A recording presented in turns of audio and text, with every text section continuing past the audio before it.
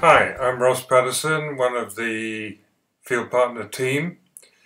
I'm going to talk to you today about what you need to do to set out to do cross-cultural work. If you're using old-fashioned language to the mission field, you may say, well, the Lord's spoken to me, so I'm off. But actually, in our fairly wide experience, I've been doing it for about 48 years, my wife for a little bit shorter but not much, and our colleague Brad for a long time, we probably need to do more than that. So I'm going to divide this talk into two sections. The first one is what you might call the directly spiritual.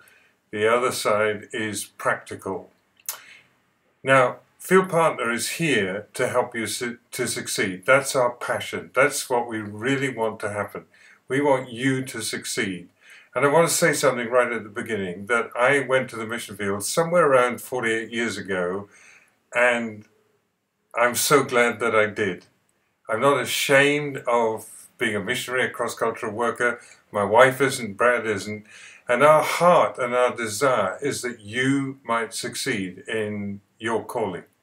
So we're here for you. You'll see a website address up there. That's our FieldPartner site on Kajabi. And we'd like you to go there, and what we'd really like you to do is leave your email so we can keep in touch with you. You can ask questions to us, even talk one-to-one if that's going to be helpful. Our heart's desire is that you should succeed. We're here for you. Okay, 7 quick points. Number 1, to succeed. How is your walk with the Lord? How are you doing with the Lord?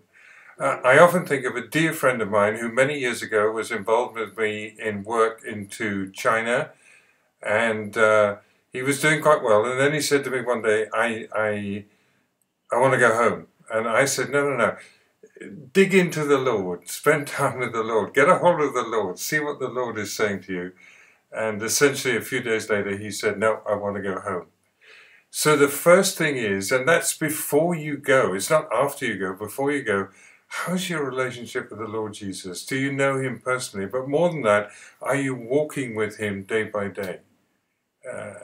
Our habit is when we get up in the morning, and I'm speaking to you from the Far East. It doesn't look like it because I got a sweater on, but it's a brief, really cold time. Actually, the locals here, they keep saying to me, oh, it's so cold, they got coats on. I say, it's cold, it's not so cold, because I'm a Brit and have some idea what really cold is, actually from Scotland. So number 1, you walk with the Lord.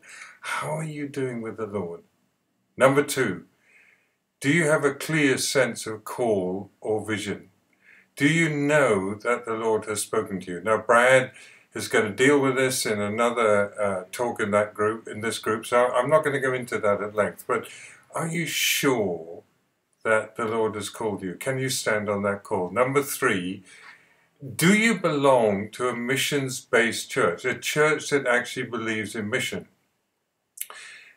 Don't tell anyone that I say this, but a lot of churches actually don't believe in cross-cultural work. They don't believe in sending people away from their local area. They may be doing an absolute fantastic job locally, and there's so much we can learn from them, but they don't teach us and inspire us with a vision to reach people of other cultures, other nations. Do you go to a mission-based prayer meeting? Now, I'm not saying for a minute, leave your church, but what I am saying is find that prayer meeting, find that mission group that you can pray with, that you can share with. Number 4, and as I say, these are just very brief talks. We'd a great deal more we'd love to say, but they're just brief snatches. Have you ever read or studied books about missionaries or the history of missions? See, you may say, God has called me, I'm going to change Ethiopia, or I don't know, any country you care to mention. I'm going there, I'm going to change them. Have you read books about Hudson Taylor and Carey and Livingston and other men and women of God whose adventures and struggles and the rest of it are there for us to learn about? Have you read those books? Please do. One of my classics was David Brainerd, who was, if you like, a cross-cultural missionary to the indigenous people of the United States many years ago. Carey, again, as I say, Hudson Taylor, these men and women of God, we can learn so much from them. Number 5, do you have a friendship circle that's conducive to mission? I think of a group with my parents who used to meet every year, just socially at Christmas time, and it was kind of, you're going abroad, what are you going to do? Well, that's all right. Many people will look at you that way. Many people, 48 years afterwards, if you ask some people quite close to me, what does he do? They wouldn't have any idea, I don't think. But I'm asking, do you have a group of friends? A group of friends who have that same passion as you, who will be iron sharpening iron. If you don't, if you're a student in your student world, if you're a church member in your church world, find others who have that same calling. Next, have you ever talked to a missionary on the field? Have you ever contacted with a missionary on the field? I know there are some close countries where that might be difficult, but have you ever done that? It's a good thing to do. Get a hold of a missionary magazine. They may be too busy to talk to you, but finally, number 7, then go on a short-term mission team. Go on a short-term cross-cultural trip that'll take you. I, as a Cambridge student, God called me to serve as a cross-cultural worker. This is in the 1960s.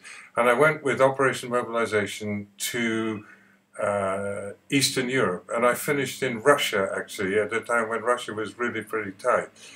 That mission trip did as much to confirm my calling as the actual call itself did, which I'll talk about another time.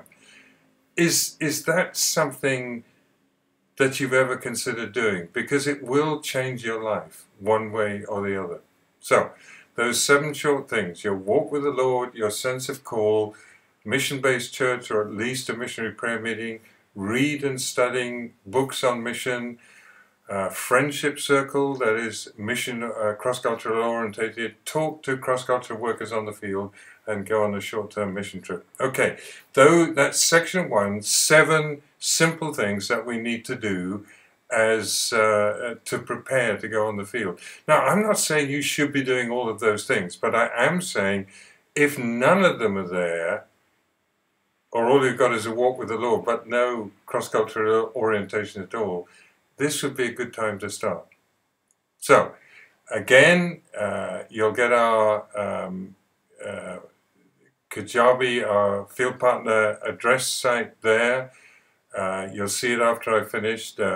Come online, leave us your email, talk to us, come to us.